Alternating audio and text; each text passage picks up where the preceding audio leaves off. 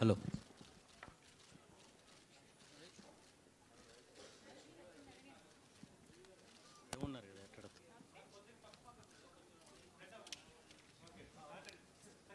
Hello. Yeah, Ritesh garu. Hi, here andi. Here. Yeah. Hi. Trailer chala bagundandi. Thank you, sir. Seems to be very hilarious. Yeah. And ee surreal comedy concept entandi. And what was your idea while started of this film?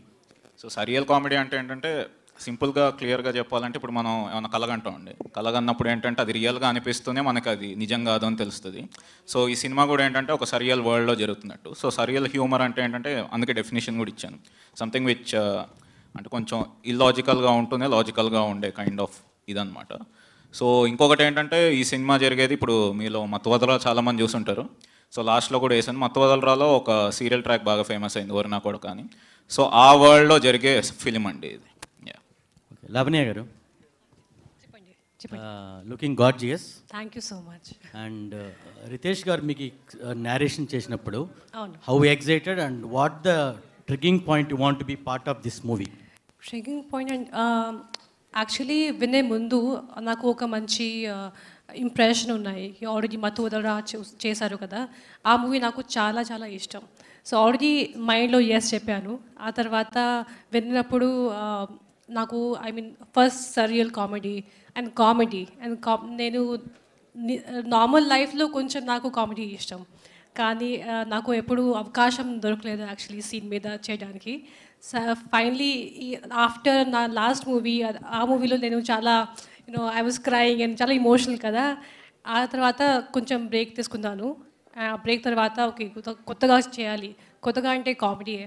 So when he directed me I was really happy and immediately yes cheppanu. See, doing a Lavanya performance and doing a comedy there is a last difference. Sorry doing a comedy and doing a normal emotional or normal performance. Yeah. Comedy is little bit tough. Yes. And which one you feel better while performing? Actually I should say that comedy was difficult, కానీ నాకు కొంచెం ఈజీగా అనిపించింది. ఎందుకంటే Riteish was there and dialogues అంతా ఫోర్స్డ్గా లేదు, very situational. అందుకే నాకు ఈజీగా ఫ్రమ్ మై సైడ్, నా audience should like it also, but from my side I enjoyed a lot. Otherwise also in real life she is always very bubbly and she is very jovial. She cracks lot of jokes and everything, so easy comedy easy tanki. Sir, what was the major factor you want to make this film in a pan India level, in all languages? అంటే అదేనండి మీకు అది sorry to say but మీకు అర్థమైనట్లేదు. It's basically kind of I should say sarcastic remark. అందరూ pan India అంటున్నారు. So ఏంటంటే నేను తెలుగు సినిమానే చేస్తున్నాను. ఇది పాన్ తెలుగు అంటే తెలుగు ఆడియన్స్, పాన్ తెలుగు ఆడియన్స్కి సంబంధించిన సినిమా నేను చేస్తున్నానని. అందుకే కింద రైటింగ్స్ కూడా అన్ని లాంగ్వేజెస్లో తెలుగు అనే ఉంటుంది చూడండి మీరు. హిందీలో కూడా తెలుగు అని రాశారు. So it's not a pan India film అండి. It is a Telugu film meant for Andhra and Telangana. Pan Telugu film. ఇందాక రాజమౌళి గారు మాట్లాడుతూ మా మీద సెటైర్ వేసారేమో అని ఆయన కంగారు పడ్డారు. అలాంటిది ఏదైనా ఈ సినిమాలో ఉందా? అలాంటివి ఏమి ఉండవండి. ఇది సింపుల్.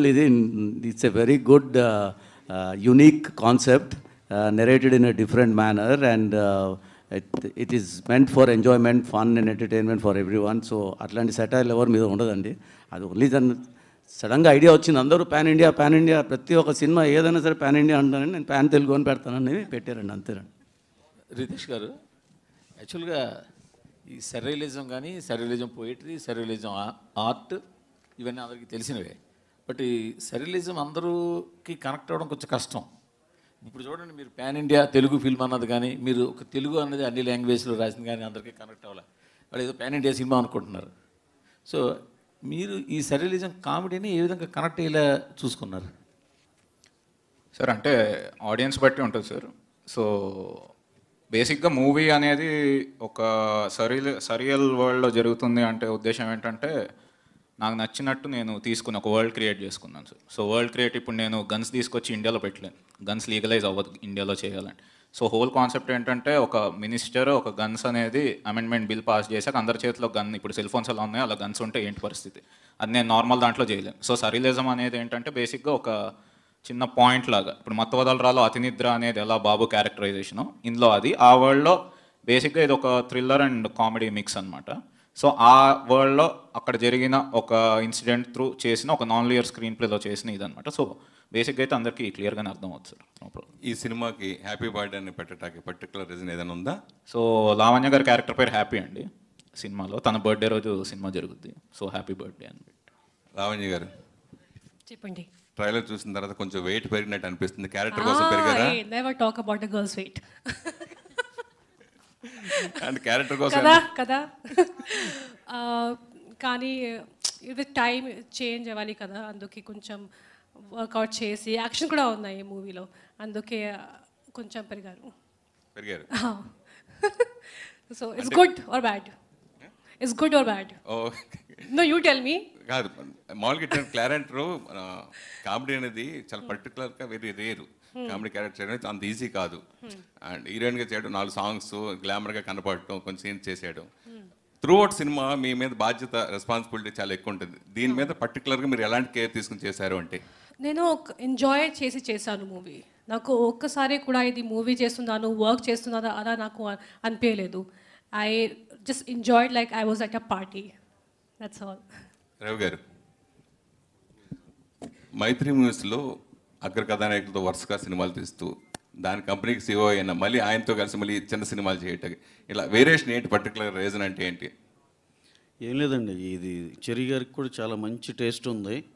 ఆయన ఐడెంటిఫై చేసుకుని కొన్ని స్క్రిప్ట్స్ ఇవన్నిటిలో ఎలా కలిసి ఉన్నాం కాబట్టి కలిసి చేసుకుంటూ వెళ్తున్నాం. ఇది జస్ట్ సింపుల్ అండర్స్టాండింగ్ అంతే, దాంట్లో పెద్ద ప్రత్యేకమైన రీజన్ ఏం లేదు. ఆయనకి ఆ టేస్ట్ ఉంది, ఇదివరకు సినిమాలు చేసినాయినే కాబట్టి మేము అండర్స్టాండింగ్తో వెళ్తున్నాం అండి, అంతే సార్. ఆ వ్యత్యాసం మీకు ఏం కనపడదు భారీ సినిమాలకి చిన్న సినిమాలకి? అంటే ఇప్పుడు ప్రజెంట్ ఎవరు థియేటర్ రావట్లేదు, స్ట్రగుల్ అవుతున్నారు, బయట అంత మార్కెట్ అంత డల్గా ఉంది. మీరు అఫీషియల్గా థియేటర్ రావట్లేదు అనమాగండి, వచ్చేవాళ్ళు కూడా రాదు. అలాంటిది ఏం లేదు. మంచి సినిమా, వాళ్ళకి నచ్చే సినిమా, వెళ్ళి చక్కగా నవ్వుకోవచ్చు. ఇది వచ్చి ఏదో కొన్ని జోనర్లకి వాళ్ళు హ్యాపీగా వచ్చి థియేటర్లో ఎంజాయ్ చేస్తున్నారండి. అలాంటి జోనర్ సినిమానే మాది.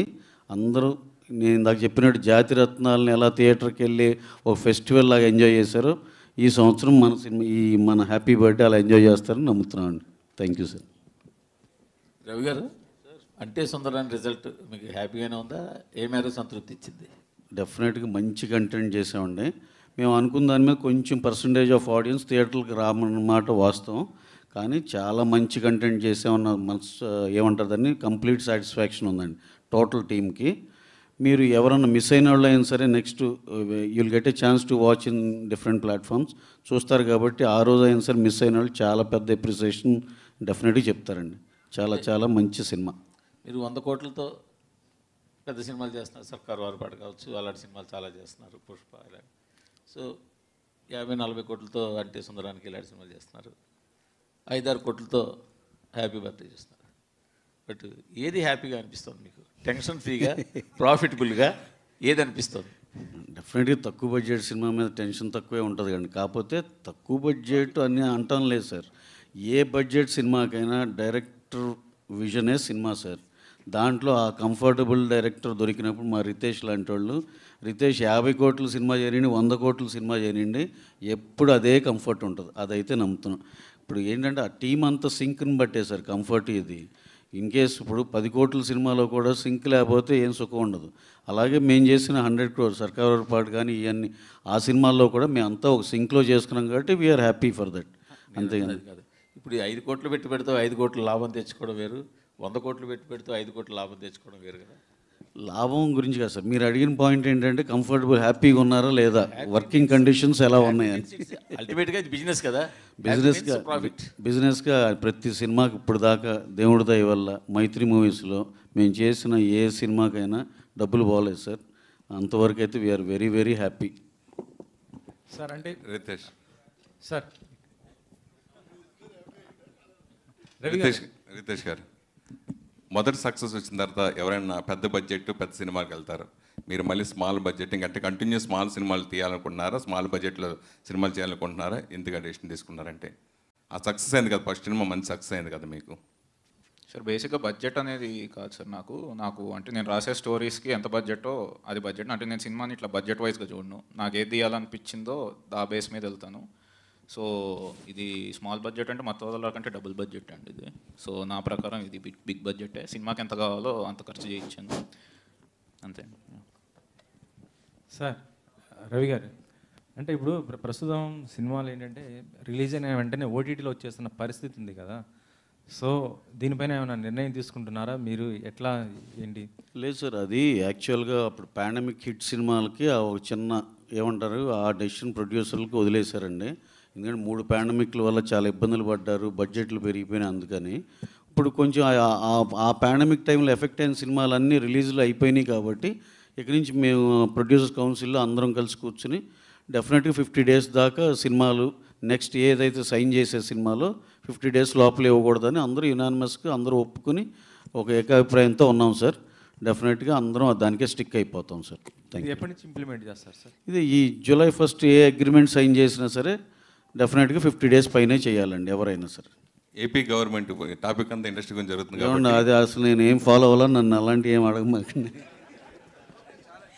Thank you so much media friends andarki, and thank you so much happy birthday team andarki kuda for joining this stage. Thank you beautiful Lavanya, happy to see you after a long time. Thank you so much Ravi garu, Cherry garu, and once again special thanks to our very own SS Rajamouli garu for gracing the event. Thank you one and